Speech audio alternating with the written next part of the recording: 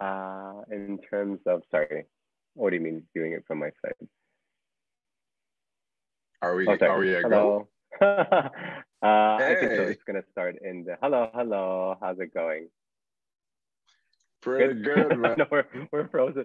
I just want to double check. Let me quickly double check on the other end. But welcome everyone that is watching live right now.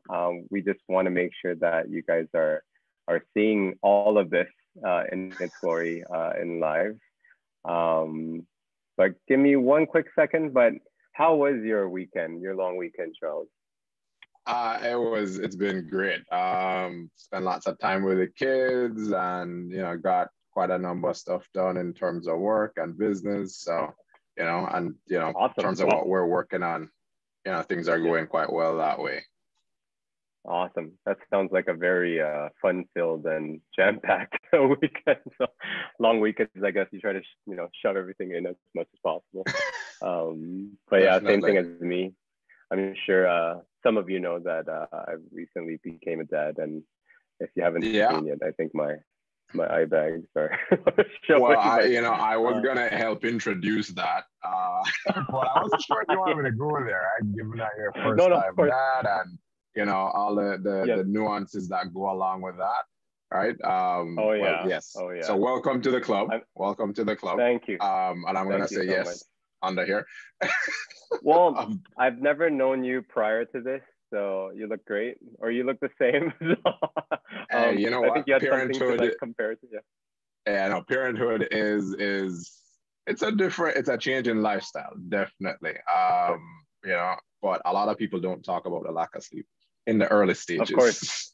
of course, no, definitely. When you can't reason with the baby because they don't even know what they're doing yet. So it's pretty entertaining though. So but no, that's awesome. That's awesome. Great that it was a great weekend for you.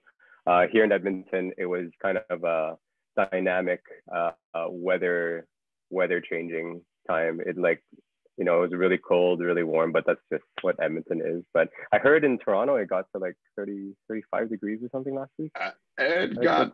It got up there. It got up there last week. The Woo. temperature dropped a bit in the last few days now. Yeah. But Oh, I okay, mean, cool. today's pretty nice. It may go up to the 30s again with the humidity. But you guys Mm. had some snow the other day. Like, that's Like a crazy, dump of man. snow. That's ridiculous. It was like, what the heck? But they're talking about how May is that month. The reason it's called May is because it may snow. It may rain. It's so random. Like people don't know. At Okay. least for Edmonton. Like I've been here for like over 25 years, and yeah, it's definitely strange. Mm-hmm. But no, just yeah, wanting to keep everyone not only updated, but we also want to share kind of what's exciting on our plates too, just to get people more excited. I don't know Mm-hmm. how excited I can get people, but I'm always excited, so I just want people to feel the same. Charles and I definitely have been working on really cool concepts and initiatives that we believe can definitely assist people, connect people, and then also build a community that people can feel safe to grow in, I think, too, and share.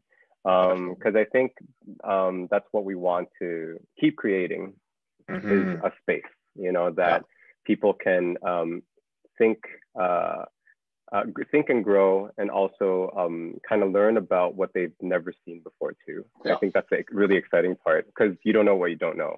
And I think when someone touches on a point that you've never seen before, that's where true kind of innovation in your mind can happen. Mm-hmm. But yeah, I'll Mm-hmm. let you share a bit more on, or do a kind of a review of what we want to do with IBL and kind of what our new initiatives are coming up to, Charles. No, yeah, yeah, for sure. I mean, with all that's happening with in the world, throughout the world with the pandemic, and us being able to uh share on this virtual space because things have shut down. I mean, it's kind of started and stopped where events and tournaments are concerned in the badminton world, right? For us in Canada, we have not been able to restart really or Yeah. properly itself. And IBL has, you know, kind of taken that back seat in terms of live events or in-person events, right? So we've been working quite a bit on our digital platform, which we're really excited to move forward with. Still fine-tuning a few things, and Romy, you're working your expertise there, right? But you know, with all of that being said, it has really given a lot of time to really think about what IBL is about, what we want for the sport here in Canada and North America as a whole, right? And a lot of it tends to fall back on mindset and what really happens in the background of players, even coaches, right? And just people developing throughout the sport. You know, in terms of there's what happens on court, there's also what happens off court. And a lot of times, you know, you'll see it in documentaries in other sports, right? Where people are talking about, well, here is someone at the highest point of their career, but then it's looking at where they came from and the struggles that they had to go through and so forth. And whereas a lot of light gets shined on that, right?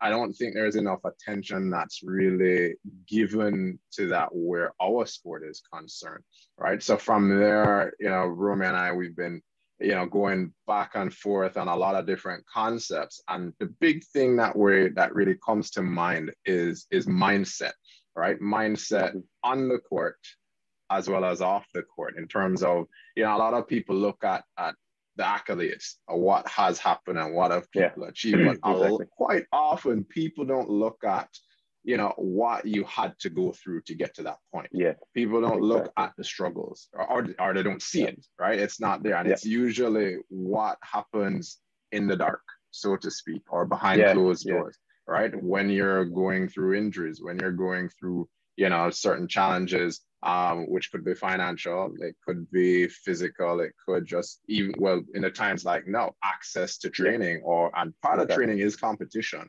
right? Which is one of the reasons that IBL exists. It's to provide that platform for people to have, how should I say, competitive competition or meaningful competition in a way to sharpen their skills, whether that be on a recreational level or a high performance national or even on Olympic level, you know. So from that, you know, spawned what we're calling Shuttler Spirit, and we're really excited for that. So, you know, Romy, how about you touch on that in terms of what Shuttler Spirit is all about and what can we expect and see going from there?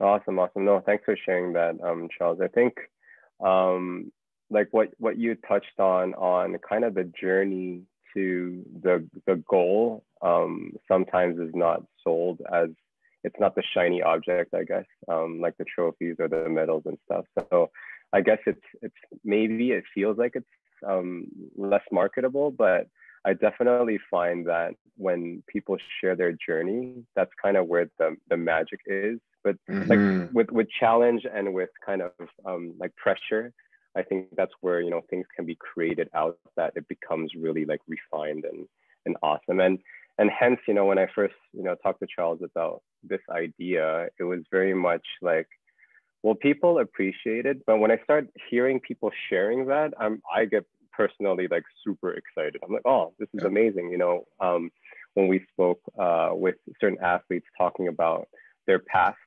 talking about their challenges of, like you said, going through recovery and injury, and also financial struggles, even personal life struggles potentially that can affect the career of a professional athlete.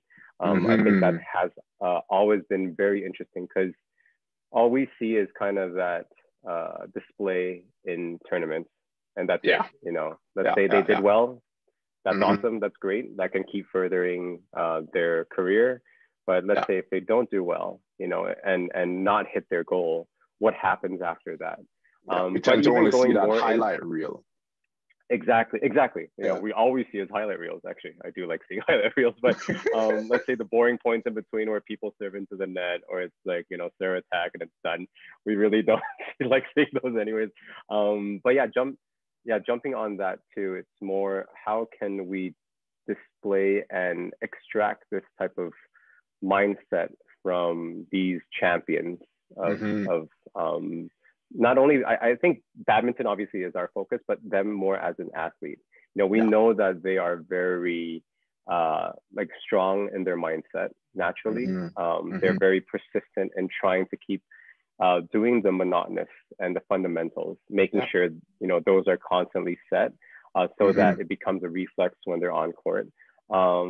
We don't see those things because it may seem boring, but doing clears for like three to 500 clears, for example, to get a specific skill like set.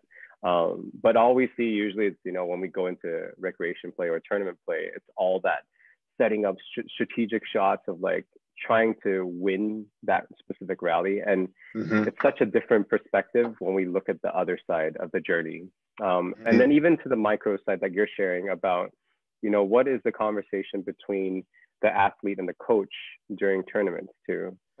We see a glimpse of that during like intervals in 11, but we don't see it during the whole game.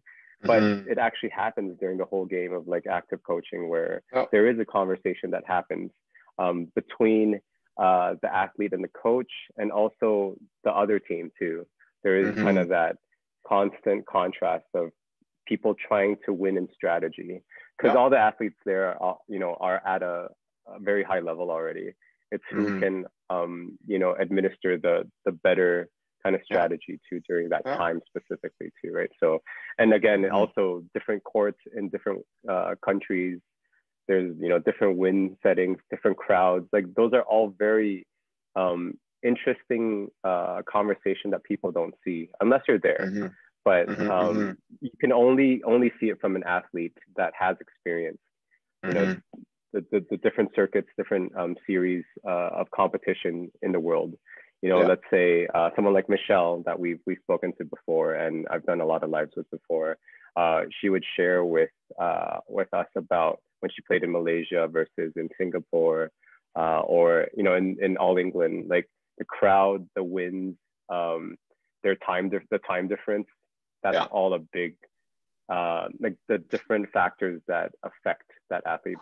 But so all that being said, Shuttler Spirit is there to extract this, really the subtleties. The subtlety, but the richness, I think. That is so it's so content rich that I think it's an untapped kind of perspective that I think definitely can add to people's spirit. Like it will nurture you as an individual, as a badminton player. When you go onto court now, and let's say you do meet that situation where you're down 19-20, how do these athletes approach something like that when it's like 19-20 third game, for example, and your partner is kind of down, like if you're playing like doubles, and how do you cheer each other up during that moment, kind of a thing too. So so I'm really looking forward to people being part of Shuttler Spirit. We do have a website that is available now to capture some of your attention, ideally. But our first guest for this Sunday, May 30th, is Tony Gunawan, which I'm sure many of you know is a badminton legend in the doubles world. I don't know if I've seen him play singles at all before, but I've only seen him play the whole. I was gonna say, is he good at singles? I have when he's training. When he's training, I've seen him do some 2-on-1 singles when he's the one. Oh, cool. Yeah, that's happened. Oh, wow. That's amazing. But yeah, I've never thought of that. Maybe I'll ask one of those questions, but really excited to kind of explore his mindset towards how he deals with certain scenarios. We will do some kind of rally reviews too of different past tournaments that he's been in, that he's won at or lost at. We just kind of want to share the whole gamut and the dynamics of everything. And him as a person too. I think it's cool to know who Tony is. I think that would be an amazing thing that people can see too, because he's one of the most humble people I've met, not just in badminton, but just how he speaks. It's always a very nurturing and wanting to kind of further and build the game and sport of badminton. He totally loves the sport. You can tell from how he talks about it, but he also wants people to experience, I think, that same joy. Yeah. that he had, right? So I don't know to his level if we can ever know one to really achieve that. There's only one in a few million, I think, but it's just cool to see someone willing to share that information. So we'll try to, with Shuttler Spirit, we'll try to keep preparing, athletes that are willing to kind of share their perspective and their mindset towards things. But in short, that is it. That is not really short, but yeah. No, it was short. It was short. And not to prolong it, but I think it's very interesting, again, just that mindset behind how people, one, think, approach the sport, approach the game, approach even themselves when they get on court. And even more the dynamics in partnerships, because as you quite rightly pointed out, that's not talked about a whole lot. The little intricacies between partners, whether it's doubles or mixed, the things that are said in between the rallies and so forth. And, I think, having, I guess, like Tony going on is so special, to be our first guest on the show itself, because as you quite rightly said, he's won most, if not all, of the major events out there, and he's gone through that period of playing with different partners, and he is that person that is like, what, you just do what you need to do what you will do, and don't worry about the rest. I'll take care of everything else, right? He's that technician on the court. And it's a pleasure to have him on when we do coming later this week. Yeah, and I think like to your point of that, he'll handle the rest. Like he's definitely a great positive enabler for other people, not just on court. I think he takes that same mentality off court of how can he support people too. I think it's a great parallel that you just showed there. But definitely would love, we'll announce the time quite shortly. We do have something we want to quickly share, which is, so this is kind of the hero image for the website. It is available right now, and it is shuttlerspirit.com. Go check it out and sign up for an account, and we can definitely add you to the list. And obviously feedback is definitely welcome in terms of either our site structure information that we're sharing that you're not getting, please let us know, or future athletes and people that you want to see. Ideally, of course, I would eventually want to get to like Lee Chung-Wei, Lin Dan, or even the current people of, like Tai Tzu-Ying, Kento Momota, or Victor Axelson, and, all these different athletes around the world that I'm sure we're a few degrees away, but if we build a great community, I think they will come and support us for sure. So the other one that obviously you can see here with Tony, he's going to be our main one. One of our favorite athletes, and obviously a colleague and a friend, Michelle.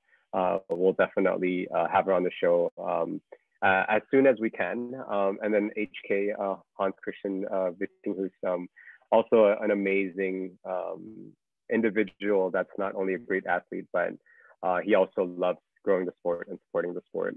But yeah, looking forward to all of this. And please join the Facebook page.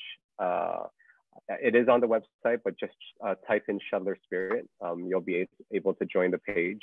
We'll start updating it with information and questions and certain interactive kind of posts that everyone can have a conversation with, but we do want to build that community. Please also join us on Instagram.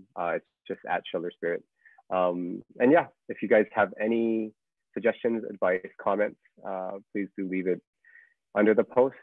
We will be sharing this as many places as possible. But no, Charles, I guess, do you have any last words? I won't say no. But... Hey, we said we're keeping it short. I prolonged it and then we went a bit more. No. Let's not keep rolling. Building. And no, we'll definitely look forward to speaking with you all and engaging you all. And yeah, we appreciate the support and look forward to building this out and having some really fantastic guests on that are able to share with you, and you guys, participating. We welcome, as Romy said, we welcome the feedback, and hopefully we'll even have some of you participating with some of our special guests at some point. Exactly. Actually, speaking on that, yes, we do want to look for about like 5 to 10 people that can join us on the show that has some questions for Tony potentially, or just want to like chit chat and stuff because we want to make this as relaxing as possible. But on another note, we keep prolonging this, but I do have to point out that IBL definitely we have some pretty awesome stuff in the back end right now. And we do want to create that digital platform for you guys. Not obviously not like playing badminton game in in the on the website, but things that we can definitely improve you on. But we will have another live stream really soon to talk about the initiatives on that end and how the IBL side is going to marry very well with the Shuttler Spirit side. You know, Yeah. that mind, body, and combination. But no, thank you so much today. Charles, always appreciate your time, and yeah, please keep playing on, at least in your brain. So watch lots of games online. So we'll talk soon. Okay. All right. Yeah. Take care. Charles. We'll talk soon. Bye.